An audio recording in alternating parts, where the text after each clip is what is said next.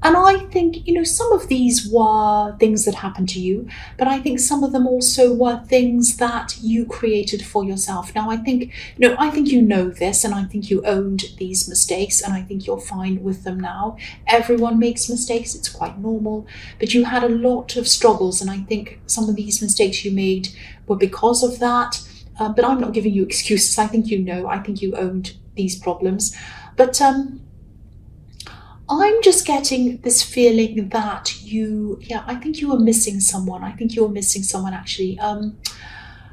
Yeah, I don't want to make anyone upset, but I think maybe you lost someone, someone who might not be on this earth anymore. And you might have been looking over things, and maybe you were thinking, you know, what would they think of this, or that, or what would they think of what I've done? Would they be proud of me? Would they like this? Would they be happy if I did this or that? And I think even though it hurt you, it really hurt you to think about them, obviously. You miss them, of course you did, I can see that.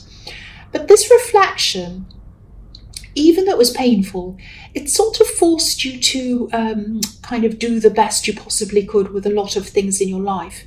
So yes, it was painful, but the memory of this person, I think, was helping you in this way. Now, this card can be about alchemy. It can be about experiencing something that's unhappy or something that doesn't feel good, but then, you know, something new, some kind of new outlook or something like that comes out of that. Now, if this is resonating with you, of course you would rather have this person back. Of course you would.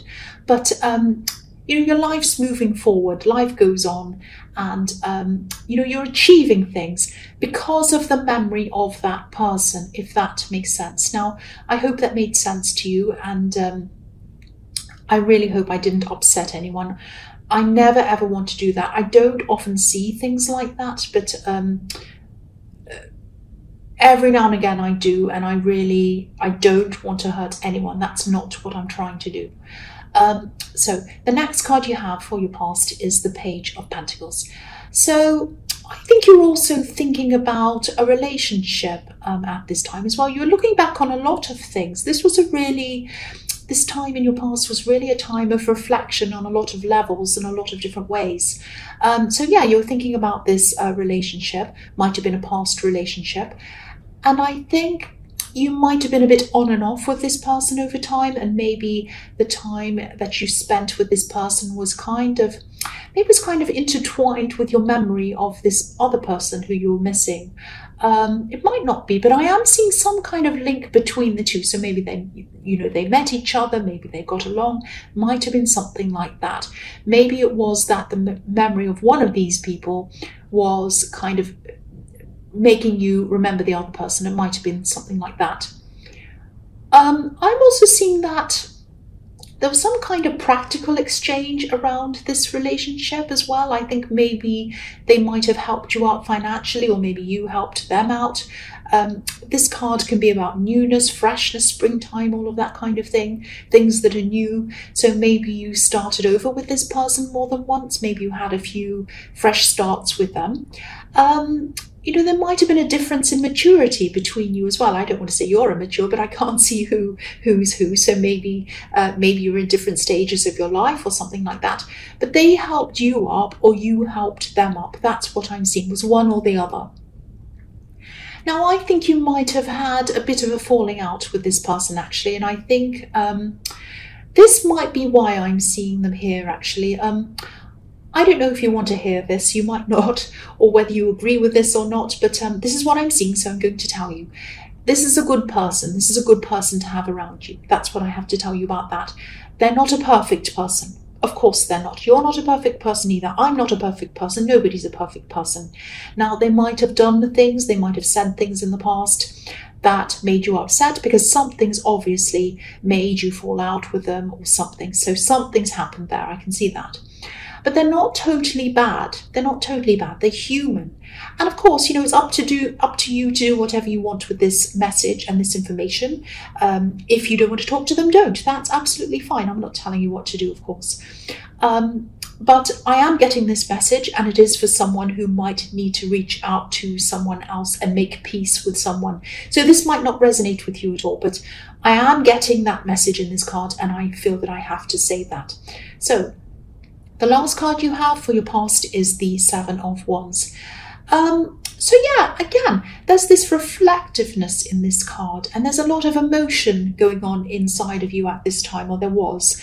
There are a lot of emotions going around you with these memories of people you're missing, and you're reflecting, you're thinking about all of these things, and I think it really stirred up a lot of your emotions. And I think that maybe you might have felt a little bit defensive at this time as well. I'm getting this feeling of everyone's against me, I'm alone against the world kind of feeling. And I'm getting this feeling as well of kind of not being able to open up to people. Maybe you felt a bit judged or something like that, but I'm not seeing any reason why people would be judging you. So that tells me that maybe it was that you were just a little bit oversensitive because you were over emotional. It might have been that. Now, I think you did need to offload. I think you had all of this stuff on your mind. You had to get it out of your mind, but you weren't opening up to people. And you had a lot of these difficult emotions going on inside of you, going around. So if this is resonating with you, and if you're still feeling like this, if you're still feeling all emotional and upset and everything, and you have to offload, there is one person who you can talk to, I can see, and they are a family member. Now, you weren't really alone. You were missing these two people in the Temperance card and the Page of Pentacles, if this is resonating. But, talk to this other person. There's another person I'm seeing. You need to offload. If you haven't done this already, you need to offload. You need to get this out of your head so that you can feel fresh and clear again. That's what I'm seeing. So the first card you have for your present is the King of Wands. So I'm getting this. Yeah, I'm getting a very clear message in this card. This is what this is telling me. You are strong.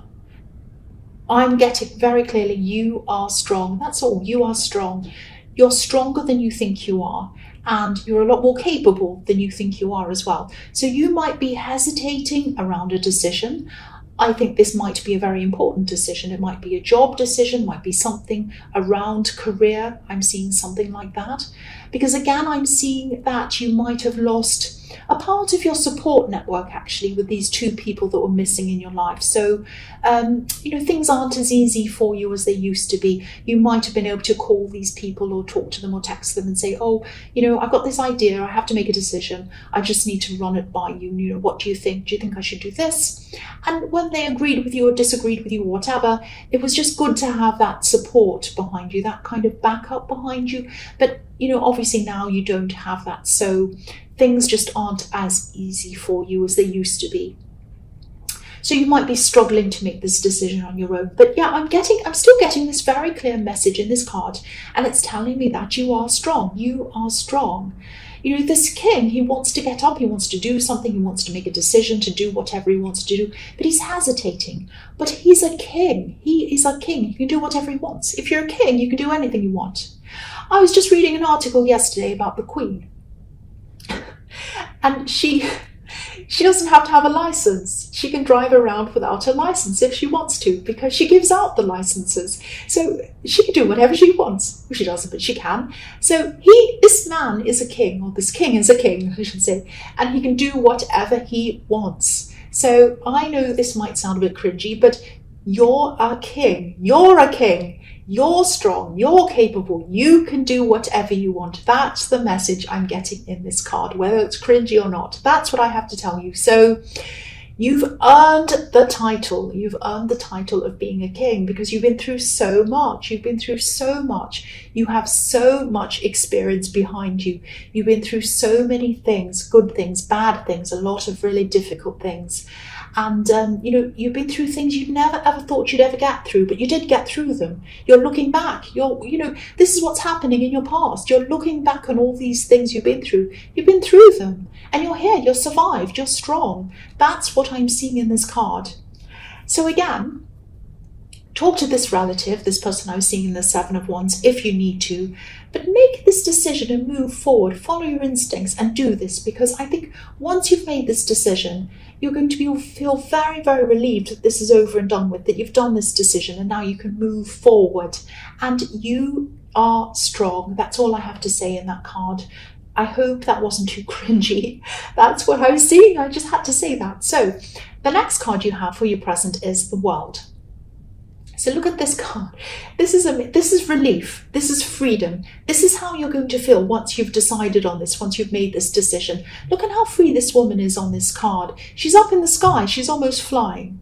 So if this decision is related to a new job or a new career or some kind of path of study that leads to a new career or something like that, it could be that as well. I think you'll do really, really well with this. I'm seeing you taking whatever this is very, very seriously. You'll be very, very committed to this if you do this. And I'm actually seeing you working a lot of hours. So you'll be really busy working a lot of hours on this, but this will be what you want to do.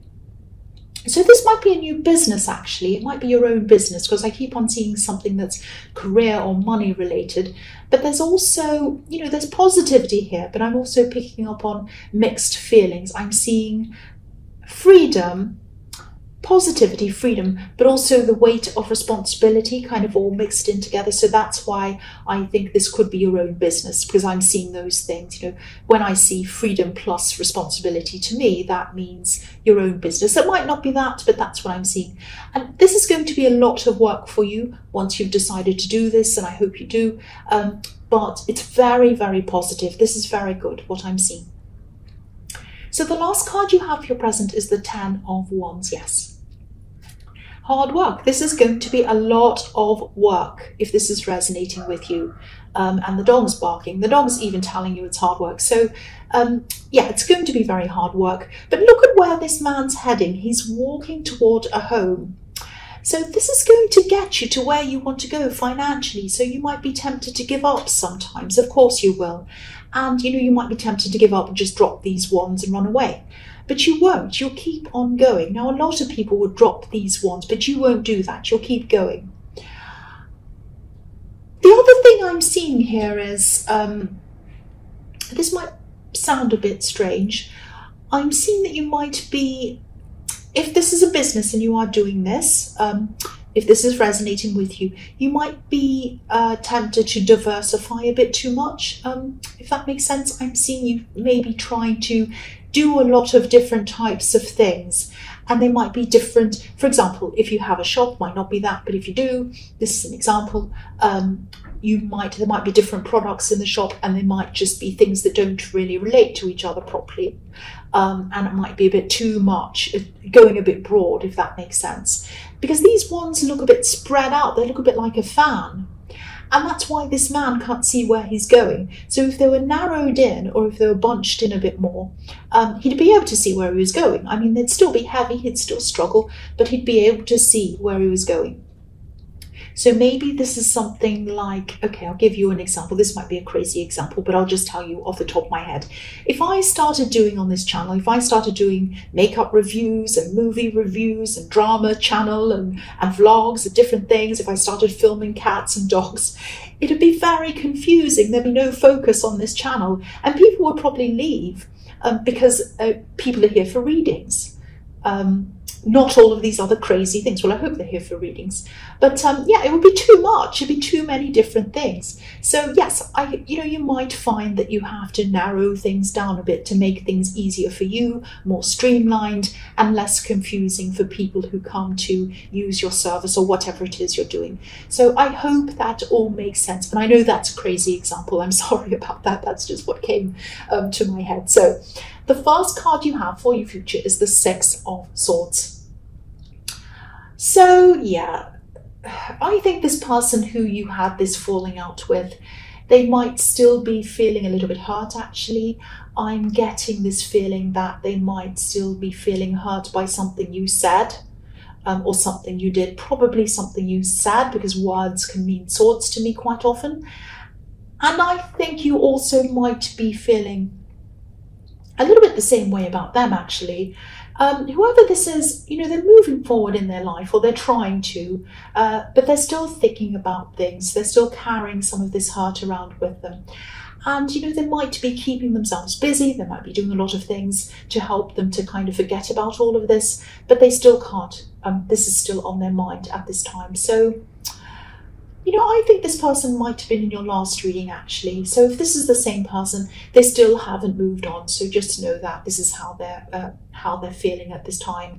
And also, you know, they probably do blame you a bit. So maybe this is one of these things that you know you did, a mistake you made, maybe in the Temperance card. I don't know, might relate to that.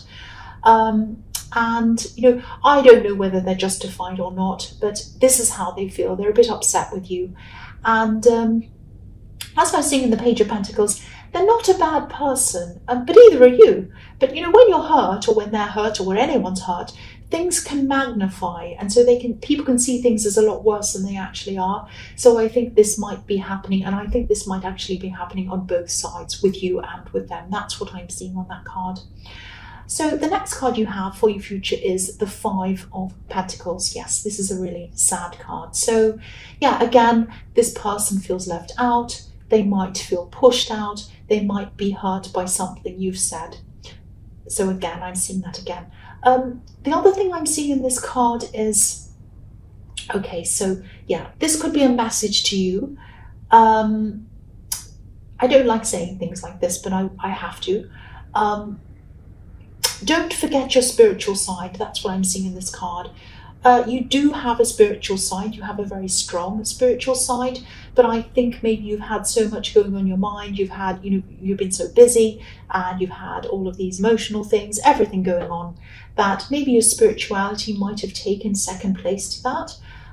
Now, I hate saying this because it sounds like I'm trying to preach to you and be all preachy and everything, and I'm not like that at all, and I'm not doing that. So please ignore this if you want to, but sometimes when we've got a lot of problems and things going on in our minds, we can push that spiritual side of us aside and just focus on the actual problems. But sometimes if we bring spirituality back in and get some quiet time and contemplate and do that, that can help us with our problems. So maybe it looks to us as if we need to focus on problems and put spirituality aside. But actually, because we think, oh, we don't have time for that, we don't have time for that. But sometimes if we make time for that, it can help us in our problems. That's what I'm seeing. So even things like meditation, whatever else you do, doesn't have to be meditation. Doesn't have, if it's organized religion, fantastic. If it's not, fantastic as well. If it's going into a forest, if it's lighting a candle, if it's lying down, if it's going to sleep, anything that you do that calls to you, that you want to do, make some time to do that. And I think this is going to help a lot of these things that you're struggling with. If you are struggling with these things, if you're still struggling with feeling negative toward this person, if you're still struggling with making this decision in the King of Wands, if you're still struggling with these emotions that are seen in your past, and you're missing these people and all of that thing, if you're still going through this, I think the best thing for you to do is focus on a little bit of spirituality. It doesn't have to take long, it might be 5 minutes, anything. But focus on that a little bit, and that's going to help you. You know, if you look at this card, the poor people on this card, they're walking past this church. Obviously, they're very cold, they're hungry, and, you know, there's a light on inside the church, and it's warm inside. There's probably somewhere for them to rest inside there. There might even be food inside, or hot soup, or something like that. But they're walking past. So again, you know, I hate this. I really hate saying this. I don't want to be preachy, but quiet times to ourselves, whatever it is, can really help us with so many problems. Even if it's just closing your eyes for 5 minutes, anything that you personally like to do, it can really help you. So I don't want to say any more about that, but that's what I'm seeing. So I had to say that, and I struggle with saying that to people. It really cringes me, or makes me feel really cringy, but that's what I saw, and I had to say that. It's hopefully it will go out to someone that needs to hear that. The last card you have for your future is the Ten of Cups. Beautiful, beautiful card. So yeah, you have the World card in this reading, and you have the Ten of Cups. So there's love coming into you if you're not already in a relationship. If you are in a relationship, this means happiness in your relationship. So you do have a very bright future in there. That's looking very positive for you. But if you're single, and you do have this person coming into you, which is what I'm seeing, I don't think it's going to be this person who you've had this falling out with, who you've had this kind of on and off thing going on with. I don't think it's going to be them. I think it's going to be a new person, because the world's about new beginnings. And, I don't know if this new person's already around you, but yeah, this is a new relationship. So even if they are around you as a friend or whatever, the relationship is going to be new. So it's not someone who you've had a relationship with before. The other thing I'm seeing here is they might already have children, or it could be you that has children, or maybe both of you, but I am seeing some kind of blending of families here. And there's a lot of happiness around this, that kind of really new first in love feeling, which is I love that feeling. It's what everyone loves. So this person might actually, this is a happy, beautiful card. But this person might want to, jump into things very quickly. They might say, oh, I love you. Let's do this. Let's do that. Let's go away together. Let's go away overnight. Let's have a weekend together. Let's move in together. Let's do this. And they might start going a little bit quickly for you. So I don't want to poke holes in this. This is beautiful generally. So I don't want to make it negative. But, if you want to take things slowly, maybe watch out for that. I am seeing a tiny bit of neediness in them, around this person, especially around all of this work that I'm seeing you doing. They might see you doing all this work and they might think, oh, I wish this person would spend more time with me. It might be something like that. There might be a little bit of an insecurity around that, but they're just little things. I'm really just nitpicking that. This looks amazing, very happy. This looks really great, actually. Fresh, new, very happy, lovely new relationship. And, if this is resonating, or you don't know yet, you haven't met them yet, but I'm really, really happy for you. I'm really happy for you. And I really hope it does resonate with you.